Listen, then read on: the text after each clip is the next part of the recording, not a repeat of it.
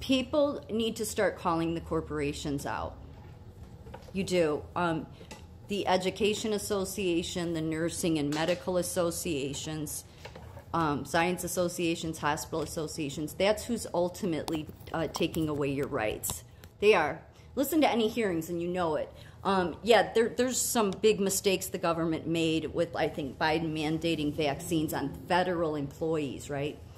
However, for the everyday sector, many of your companies did it, and they're able to get away with it. And you're going to read in this and then the next page why this is happening.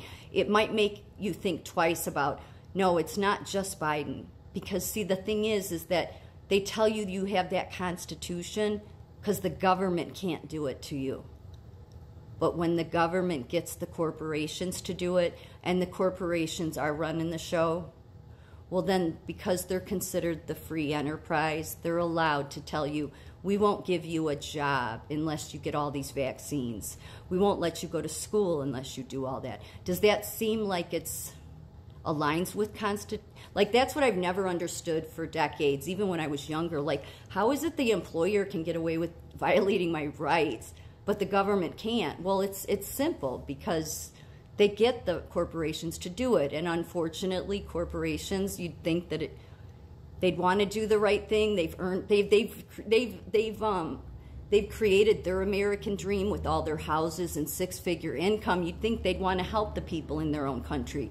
Well, instead, they just want to destroy you, especially the middle class right now. So really, you need to start calling these associations out. Large corporations now exert unprecedented influence over policy making and the media, but are unaccountable to voters or elected officials. Many corporations are so big that they wield more economic political power than national governments. In 2017, 69 out of the largest 100 economic entities in the world were corporations. Most of this power has been handed over to corporations by national governments. So the national governments tell them to do it. And it's not that they could make the right choice and not do it, but they go along with it. And maybe the government puts pressure on them, but look, they've been doing this for decades. They just get the right CEOs in place at the hospitals, make sure to put the right people in it, top of American Nurses Association, top of National Nurses United, American Medical. That's who ultimately controls everything. And then you get everything under one system, a monopolized system, and then it has all your health records. It knows everything about you. It can get in the way of you getting a job. When it controls big tech, it can prevent an email from going through. You think it's not true? You better look into it. It's too much power. So most of this power has been handed over to the corporations by national governments. Free trade and investment treaties, for example, typically include investor-state dispute settlement clauses, which give corporations the right to sue governments over policies that might reduce their expected profits, such as domestic labor laws that mandate humane working conditions or rules that limit pollution. I brought up the associations for a long time because they got on board with the whole open borders, because all your nursing and medical unions, they served for profit. That's what they're about. If we had a government that was ever ethical, but it's not just Biden, it's a ton of them that just haven't done the right thing, and reined these corporations in, or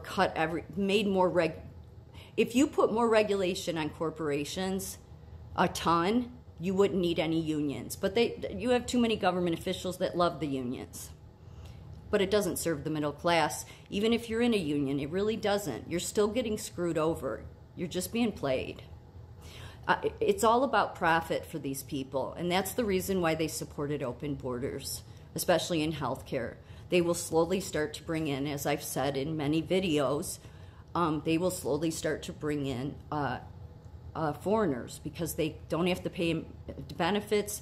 They're basically, indentured servitude, cheap labor compared to what they have to pay Americans.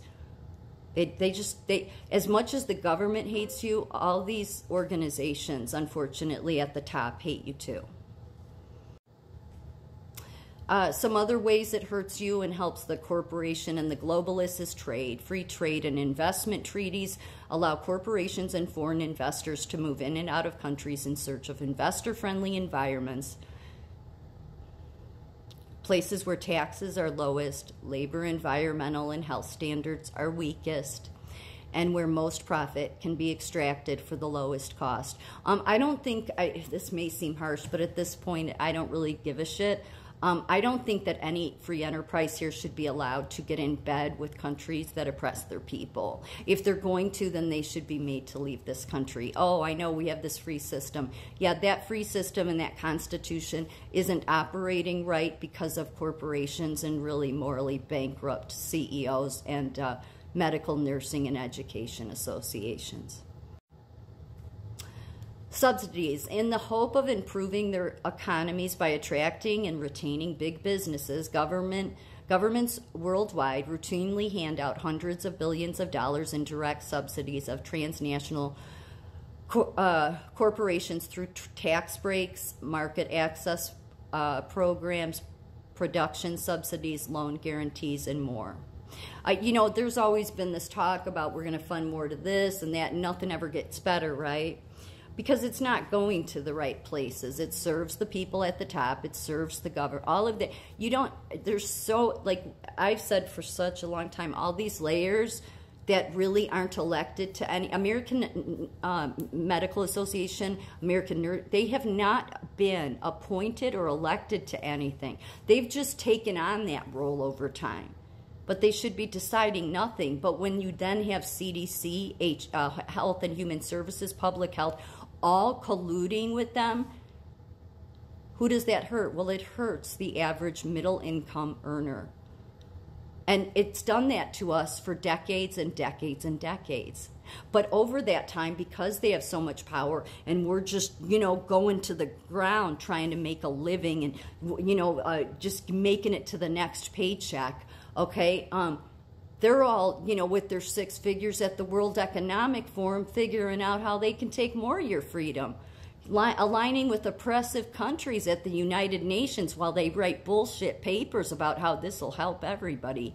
But yet they haven't shown that they give a shit about anybody except their own wallets. I'm sorry to say that, I really am. You would think that most especially American businessmen, and I'm not saying, of course, all businessmen. I'm talking about the people heading up hospitals, medical, and nursing associations, and the education system.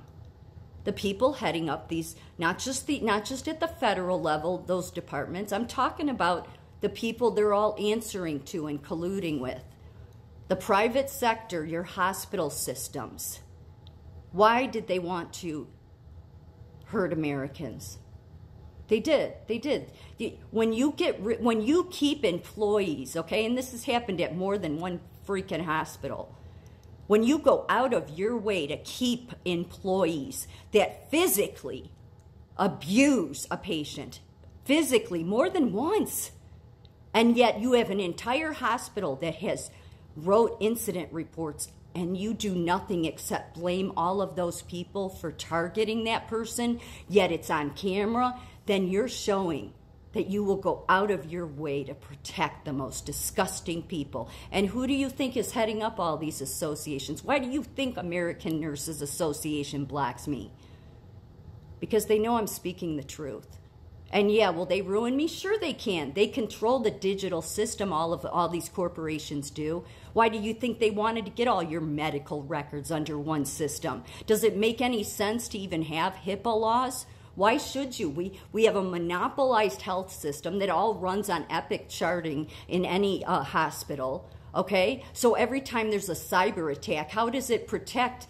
By them all being monopolized, it puts everybody's health records at risk, doesn't it? But do they pay any price, those hospitals? No. The government protects them because they all freaking collude together to hurt the middle class. This is what globalization does overall. It causes environmental breakdown, erosion of democracy, loss of livelihoods. You see all of it. That's everything it does. So why would all those experts do this? Well, Because as Trump has said in the past, these are sick people.